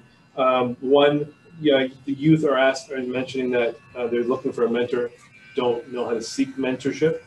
And the second part is, Francis, please chime in again if you need to, if I'm saying this incorrectly, is that, how do Black men play that mentorship role for their young? Did I say that correctly? Right. 2-in-1 question over there. So in part, we come back to Charles's initial observation about the formal development of organizations, right? That we understand that these organizations are necessary and that's why they're developed. So the issue is for, I don't know what state, province Francis is in or city, right? But in the United States, there is a culture of mentorship, right? There's an active culture of mentorship. And so the question is how to access those resources. And again, coming back to Charles's point about it being online, we now have this technology that there are ways to reach out to those organizations that do provide those services. Yeah. And that might be the way for those young men to have access to their mentors. Hey, Francis? Yeah, I'm here. Okay. That's nice. So what role can the father, the Black father, play as a mentor in the family? So what part can the father play as a mentor in the family? Let me say this. Francis. Hello. Yeah, I can hear you. I'm going to ask you to understand the particular historical and social context within which you find yourself. Okay? African American family in America today is a family that is on the siege.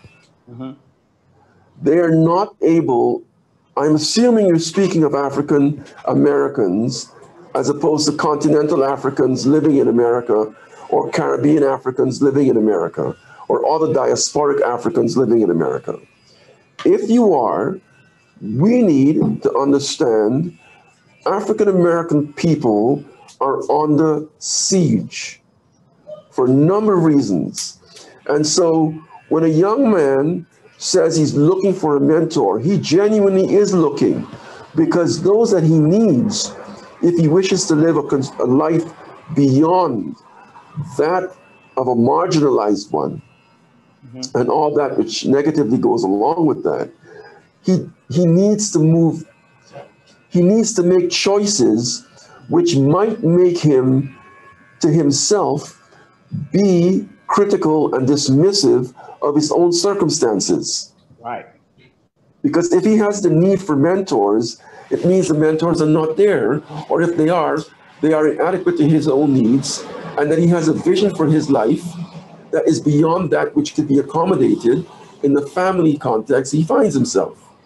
So those of us who are observing need to understand the incarceration rate, the probation rate, the surveillance that these men go through, the unemployment, the casual labor, just the harshness of life on an everyday basis for African American men.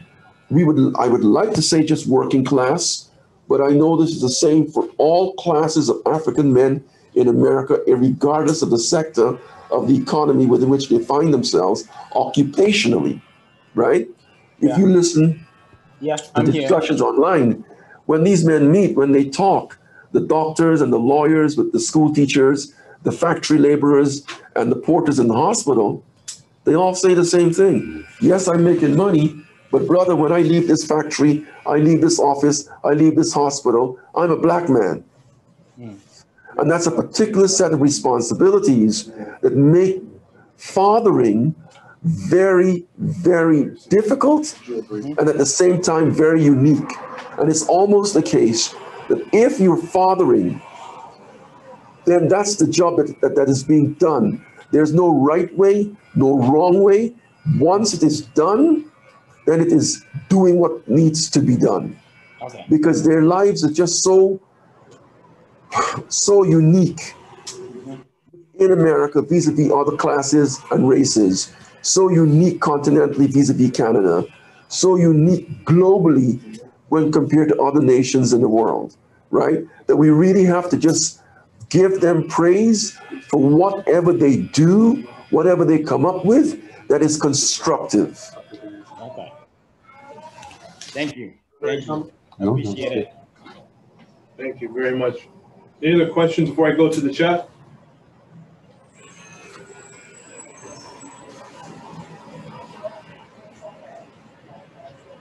So there's a question here, another mentorship question from the chat here. Can you elaborate? I think we did. Just gonna ask a question just to make sure that we don't miss anyone here. Can you elaborate on mentorship, the mentorship aspect of fatherhood? I'm gonna preface that with black fatherhood with that too. So for me, as a father who is resident, the mentorship first and foremost is about me understanding myself. I think that if fathers do not understand themselves, they cannot effectively father, right? Because knowledge of self comes first. And the first step of freedom for me was to forgive my father, right? Was to understand and make sense of the context in which he was basically helping us to survive. Like Jamal said, he put food on the table, nurtured the best he could, and so on and so forth, right? I needed to understand that. I needed to transcend what I regarded as my father's deficits as really his vulnerabilities. And now when I talk to my father, I have a different quality of conversation with him. And so I am now able, right, by virtue of having transcended that anger at my father, I'm now able to mentor my own son, because I'm now not commanding my son into obedience, into disciplining his existence. Yeah. I'm now having conversations, negotiating, encouraging, and directing him toward a quality of understanding of his life and the context in which he's in, because I have a better understanding of mine. So I think that when it comes to mentoring and fathering, I think it's six and one half dozen of the other. Right? There's not much difference, but it always, to me, comes back to every man beginning to understand who they are and where they come from. And only by that means are they able to relate to either their mentees or their own children in ways that are less authoritarian, more encouraging, right? More disciplined. And I think that's where we can do effective mentoring and fathering, by coming to terms with who we are and where we have come from. Can I, sorry, I'm not sure if there's a question actually here, but this concept of discipline, the second time it's come up, you know? And I think this could be, if we can, invoke this term into the conversation now, into discipline, I think this could be used in a way to mentor a lot of Black men watching right now. Right, because you'd mentioned in the beginning of the segment today, you know, discipline, being disciplined, right? Like, what are you talking about when it comes to being disciplined? Now I'm gonna be vulnerable, folks. Sorry, I got close up, but I'm gonna be vulnerable, right? Now, see how I discipline you? Oh yeah, I get it from him. Don't get it twisted. Like, I get it. You know, sometimes like it's a hard one. You know, but it's made me be the man that I am now, be the scholar that I am now, emerging scholar that I am now. You know, Warren Sidney seat, get that dissertation done, you know, and I'm almost at the finish line because of him. There'd be no barbershop talk, regardless of when I started it. It wouldn't manifest the way it is if it wasn't because of him.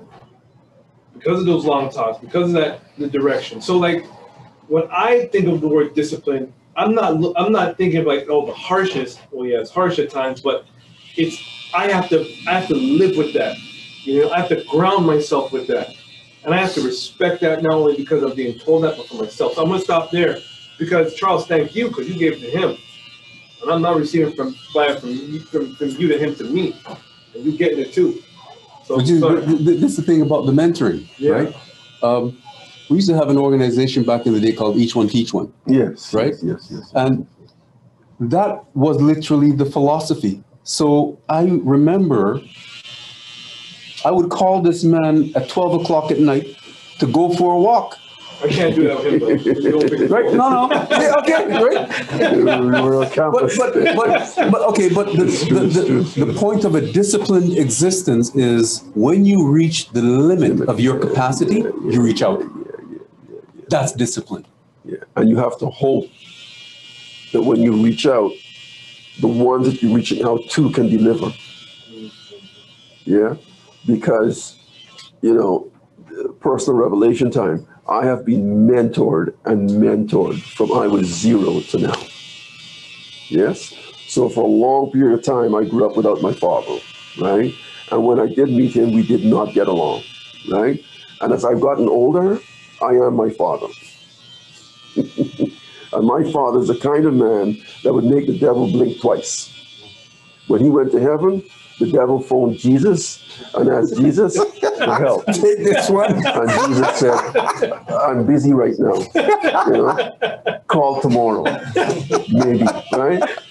He suffered no enemies whatsoever. He was perpetually ready for war. Okay?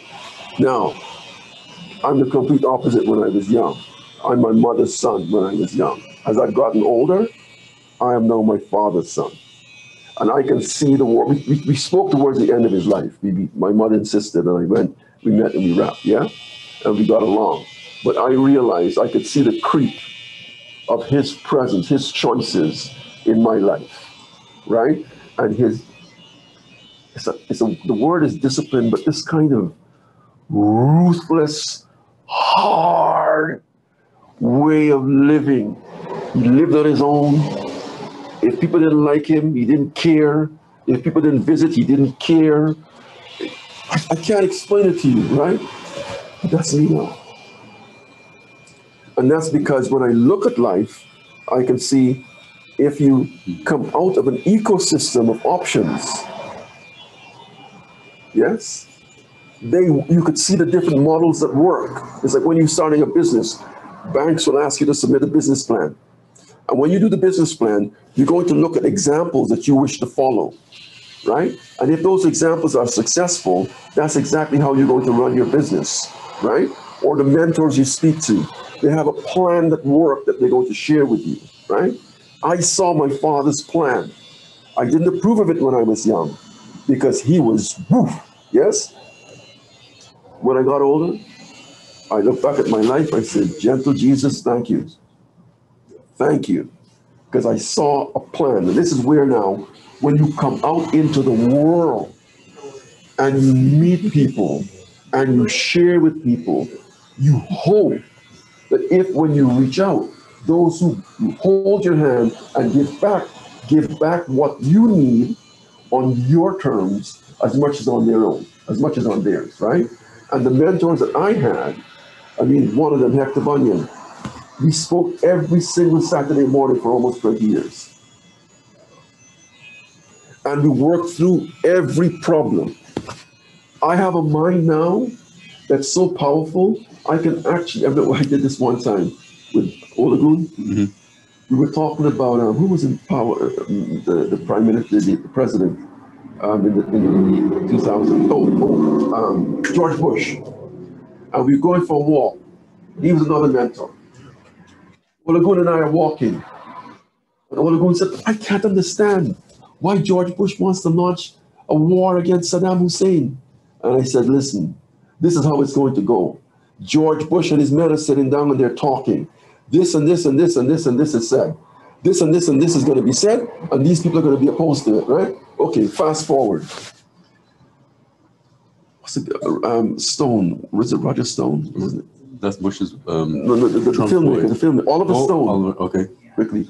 Oliver Stone made a movie about the meetings that were held with Colin Powell and Donald Rumsfeld and all the boys for the war.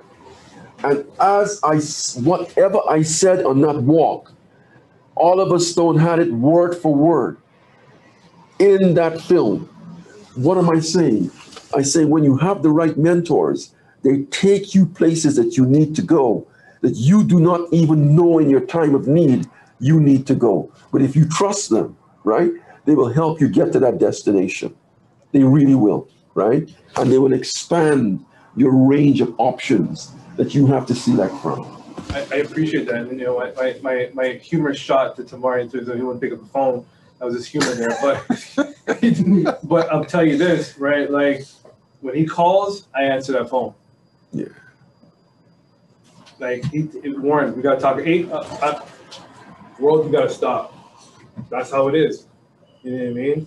I won't even lie. I think it was like last month he called. I was so tired, and he called me, and I was like, I can't, man. I'm so tired, but I still pick up the phone because Tamari, that's my mentor. You know what I mean? So I think mentorship is really, really important. But I appreciate what was said in terms of that connection, because not everybody is for everyone.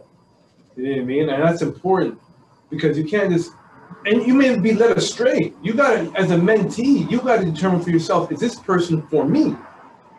Does this person have the best interest for me? Are they trying to lead me down astray? So it's really important. But I don't want to dominate here. So, because there's other questions that are spewing in here. So we got an in-person question. So let's go to that, and then Carrie, I see your question. We'll get to you next. I can't see the name. Who's that? Chris. Chris, are you there? Yes, I'm there, Warren. Thank you for a great discussion, and I look forward to reading your dissertation when it comes out. You're putting pressure on me, Chris. Now. Good pressure, right? Chris, man, you can put more fuel on my thing. You can call me tomorrow, like Warren. You heard? You heard what he said, man. I'm not the only one. Put me on the fire. All right, Chris, go ahead. Yes, absolutely. And also, greetings to everyone who's speaking. Professor Kitossa, you did a book in 2019 published by University of Toronto Press entitled African Canadian Leadership. I think you had some interesting things there to say about how Black men are construed within the context of Black Lives Matter discourse. So it'd be interesting if you can kind of explicate your thoughts on how BLM construes and constructs Black men. Yeah, that's a tough one. And I think that, thanks for asking the question, Chris. That's a tough one because it gets to the issue of how a certain narrative of Black men gets to be a commodity that, as a friend of mine, Chris Williams, called it necroactivism, where there isn't a sense of forgiveness and a capacity to negotiate with Black men. There is a presumption that Black men are a type, and that type becomes the dominant narrative. And so then Black men literally become commodities for a particular type of activism. But when you look at the ways in which BLM engages with Black communities, particularly in the United States, they can't go to Ferguson. They can't go to Cincinnati, right? I don't think they can go certain places here too. Well, okay, right. So I just want to add. Sorry. So what I was writing about in that particular essay, I was riffing on the ways in which, for example, the Black Panther Party built relationships, right? And it was a party that cultivated relationships. So I think BLM is not singular, is not uniform. There are different people that engage within it for different reasons, but there's a philanthro-capitalist dimension to some of the people that are quote unquote in the leadership position, that part of what enables them to get over is literally representing a narrative of straight Black men as the new white people of the Black community. And I think those sorts of narratives get to be really dangerous, contentious, conflictual. And I think we need to take a step back from that to build relationships with each other, right? And I think that's, Chris, that's where it's coming from in that paper, trying to make that argument that we need to set up a new framework for dialogue and conversation rather than framing straight Black men as the enemy. Okay, thank you very much, Professor Kitossa. Thank you. So next question is from Carrie Goring, and she says, loving this conversation. What advice, thank you, by the way, thanks for participating, Carrie. I trust you're still there. Carrie, you still there? Shout out to Carrie, if you're still there. If you're not, we're gonna ask your questions. What advice / comments, thoughts do you have for Black women who are seeking to connect / or hold space for Black fathers? The very question itself. The very question itself seems to me to begin that space, to hold space. And I think that it will follow from that. I mean, I don't want to be so superficial about it, but from my vantage point, right, to follow from the BLM question, we need to have places and spaces, right, where Black men can actually speak their piece. I'll just, a little story. I gave a presentation to a university in 2019 at a university, and I called this talk the Black Empathy Deficit Disorder, right? That there's an empathy deficit disorder for Black men. Literally, the young Black men, the university students in that room, they oozed defeat, right? And there was a sense of defeat for these young men about them that it really broke my heart because they were the evidence of the lack of empathy for Black men that I was lecturing about. What concerned me in addition to that were the questions that I got from young Black women. At least those young Black women, it was like a celebration of their defeat, of these men's defeat. And I thought that we have a quite serious problem in the way that the narrative about gender and masculinity gets to construct a hegemonic narrative about straight Black men that literally gives them no room to move, no maneuver. And I think we need to, as Kerry says, to hold space, literally to allow Black men to speak. And if it's incorrect speech, allow them to speak and engage them in a conversation, in a dialogue that enables them to reflect on the nature of their speech. Because that might not be how they're living. They're literally trying to find their way. And we're not giving these young men the opportunity to find their way. And I think Kerry's question is important because it begins to open up space for that dialogue. I 100% agree. So I'll chime in really quick. And, for those who are online and a few people here, obviously, that's what this segment is about, is holding that space. Because when we talk about, that speech, or the speech you speak about, it sometimes comes with vulnerability, right? In a sense of, can I be vulnerable in this space? Can I share and not be looked upon a certain way, right? Which at times, and you alluded to this beautifully when you said it, at times it's like, as a young Black man sitting there, you may have some thoughts you want to say, and it's like, I say it and you get the look, or someone has a comment, or they question you in such a way where you feel like, man, should I even ask that question? So I think it's more than just saying how to, bringing it up, but learning how to do it in a very reciprocal manner that's a do no harm approach, and one that liberates people, all people in the space, to learn and listen actively. So that's what I wanted to add there. Anything else? Sure, you want? Okay. All right. So we're nearing the end of the time. It happens real quick in this Barbershop Talk series. But before we let folks go, final thoughts.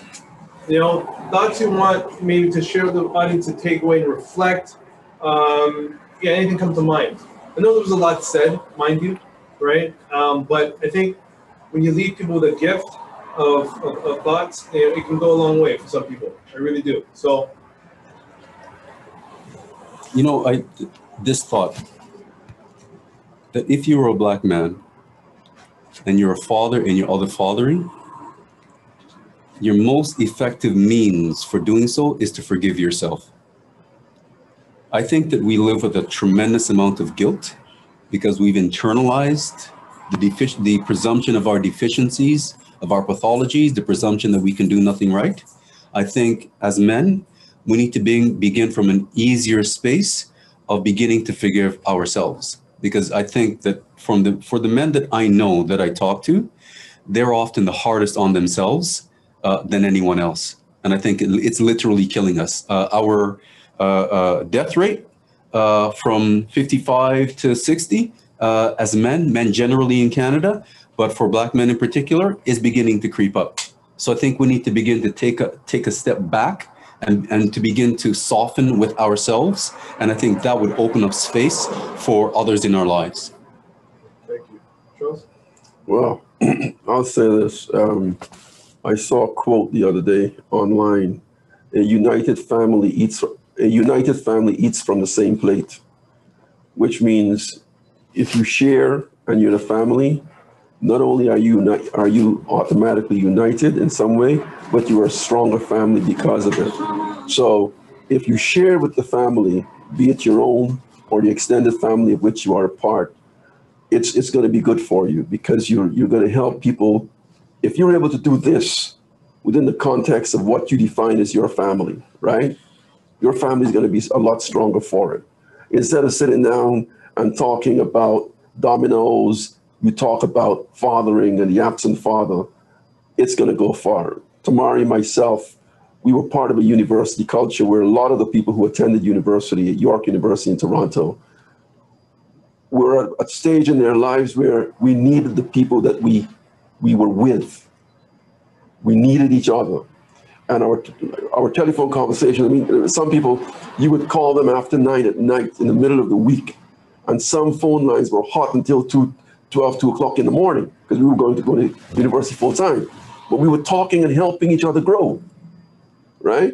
There are cats that I spoke to. You meet them on the subway, at a bus stop, you know, a dance, at the airport.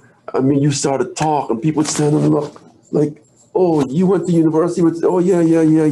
Oh yeah, that's his thing, right?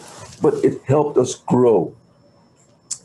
The other point is I'd like to leave the audience with is to understand when you do all this work, as Tamari is suggesting, coming to terms with your inner demons, understanding how you were created and how much of what you have inherited in terms of behavioral options in your life are inadequate to meet the needs of mental peace here and now. When you come to terms with that, don't think the struggle is over. You know, don't think the struggle is over. Because you are an African man, you are the source code of strength in this culture. Everyone is looking at you, and everyone wants to see how you dress, how you walk, how you talk, the music you listen to, the work choices you make, whether you stay on the job or leave. You are the unofficial leader of this country. Say I. Yes? Why? I read a book years ago. Didn't finish it, but I read it. Read what I read. By a gentleman named Robert Lacey. Lacey is spelled L-A-C-E-Y. It's called The House of Saud. And he was looking at Saudi Arabia and the leadership, the king's community, in the palace community. And he said, in this community and the society of Saudi Arabia, so much energy is imported by men into the control and regulation of the lives of women, from their mothers to their daughters, that in point of fact, this supposedly Arabic, Islamic, male patriarchal culture is in fact a culture controlled by women, because they invest so much effort into making sure the women don't walk alone, they cover their faces, they don't talk on the phone, and they're regular. If you're going to invest that much of your life into another human being, you're giving up your power and your agency to that person. African people are in Canada and the US not wanting to control other people's lives. We just want to be free to live our own, on our own terms, but we get interference. But what does that mean for those who interfere? It means that they're giving us the power.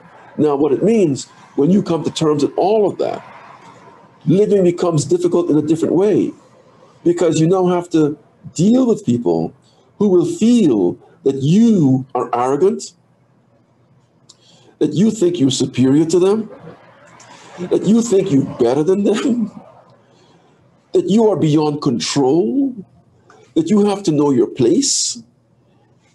And all of this happens because you are the chosen scapegoat, or one of them, for this culture. And a lot of institutional energy is invested in keeping you in your place. When you decide, or you might not even decide, but you will not realize that when you go through all of these changes, you are in point of fact telling the society you're going to live beyond its code of negative expectations of your character. That's going to put it in another mode, and that's not going to be healthy. I'll leave it there. Thank you. Thank you, George. Thank you, Tamari. So we are at the end. I know people are like, what's going on beer kit? So Sonia, can you help us out beer kit? Can we do a raffle quickly? So what's your name, my friend, brother? Brady. Brady? Yeah. Can we put Brady in that raffle real quick? Put name Brady in there, because you can win a beer kit. You got a beard, so you gotta put Brady in there right quick. You know, he got a haircut, so we got, you know, there's opportunity for him right now to win that beard kit. We got two of them. We got two of them. You got no hair. I love it. All right, spin a wheel.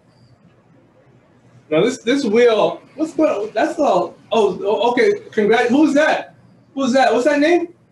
Sorry, what's this? Sorry, I can't see that. Leon, correct. Leon, are you there? Leon, are you there? You ain't there, you don't get it. I'm telling you right now. Leon, are you there? Spin one more time. That's how you get people to stay, right?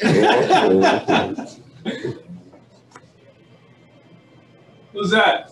TJ? Is that TJ? Yes. TJ, are you there?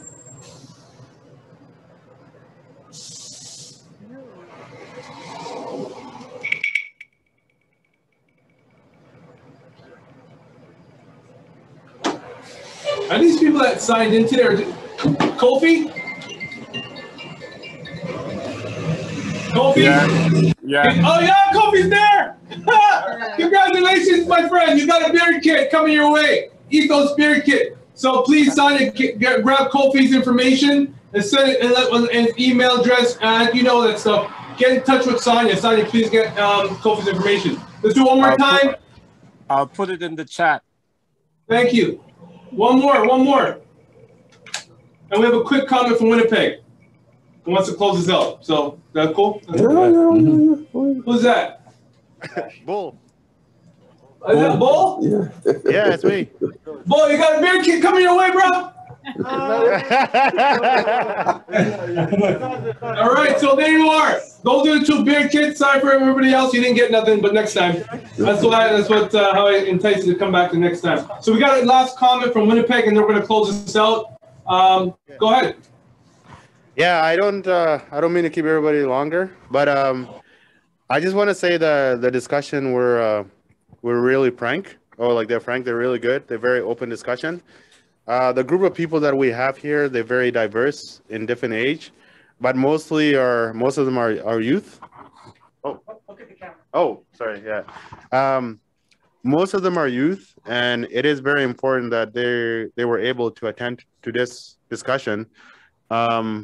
Majority of the time, they did pay a lot of attention, and I'm sure, and I hope that they retain the information that we're talking about. And I do believe that I'm from South Sudan, Abraham is from South Sudan, and a lot of us we're all from different part of Africa. And I think it's very important to have those discussions, especially when you're in the Western world, such as Canada. And a lot of youth, they don't get those opportunities to have those discussions. They might think it's boring, but I do believe that it's important for different part of a Black adult to have those open discussions, because a lot of them, they're preparing to start their life, as a teenagers and be able to go to university and colleges. So they will always want to look up to people who are a lot older than them that are actually doing the right thing. So it is very important that those things need to be pointed out and those conversations need to be had. And we are very appreciative of it. This was actually a very, very, very good program that you're hosting, and we're really very appreciative of it. And from Root Salon, we really appreciate everybody that was here, from teen to adult. It's great. It's great to have open conversation and just try to be mature about certain things that sometimes go under the rug or under the carpet. So yeah, we really appreciate it. Yeah, that's all I had to say. So thank you. Thank you very much. Much appreciated. Akram, do you want to make a comment on comment for Saturday Night Barbershop? Yeah, I just wanted to say thank you guys for coming out. Warren, I know we met out of the blue in Ottawa, but we've come a long way. Networking goes a long way. For everyone that's attended in the shop and online, I want to thank you guys for hosting it at Saturday Night Barbershop. Dr. Tamari, Dr. Charlotte, thank you for coming out. We've learned a lot from your conversations. Looking forward to actually purchasing your book in the near future. Networking, yeah, keep all the people. Yes. But yes, I just wanted to let everyone know, I hope everyone learned something from today. Networking does go a long way, and you guys definitely left us with some knowledge today. Excellent. Thank you very much. So again, thank you very much, folks at home. We got one more thing. Yeah. Hello, everyone. I wrote a list of sources social media sources that I wanted the audience to be aware of. I'm not going to take up too much time. There's 3 of them I'd like for you to consult just in terms of information of relevance to our lives. I'm not asking you to follow. I'm asking you to add to your information sources, right? There's a program called The Karen Hunter Show. Karen Hunter Show, she comes on, she's out of New York City, she's on Sirius, brings in a lot of guests to talk about the issues of relevance to us. And then there's Roland Martin, who used to come and see on CNN many years ago. He has his own show, Roland Martin. And then there is a website that I check out called Black Power Media. Black Power Media. And they are like an ecosystem of different programs of relevance to people of African heritage in the Americas, center to left progressive information sources. So, you know, you could look at it in the barbershop when Karen comes on certain times of the day. Also, too, for international news on Africa, China Global Television, now CGTN, every day roughly at around 12 or 1 o'clock in the afternoon, Eastern Standard Time. They do an excellent program on news all across Africa, from north to south, east and west. And China Global, and France 24.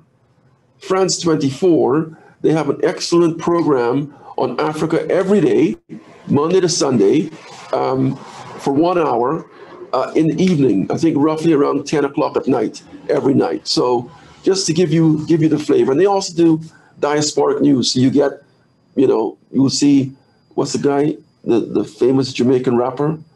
How many of them? You know, Sean Paul. Easy E. Ika Mouse, and all these guys, because he's very popular in France, would you believe? So all these guys are available. They cover film, theater, music, etc. So I just wanted to share that with you. My list was longer, but my computer broke down today, so I wasn't able to forward it. But I don't know. We'll see what we can work out. Once you get the send it to us, we'll pop it in. Okay. And Black News Tonight with Mark Lamont Hill, Dr. Mark Lamont Hill. That's excellent show. They're talking about critical race theory and how they are abolishing it in Texas, in the States there. So check that out. But anyways, can't go any further because people are going to charge me. So, go home. Done. Leave the barbershop now. Or my wallets are gonna get thin. No, I'm joking. No, I'm not joking. Have a good night. That's it. Bye-bye. Thank you. Well done, man. All right, thank you. Well done to everyone. Thank you. Appreciate it.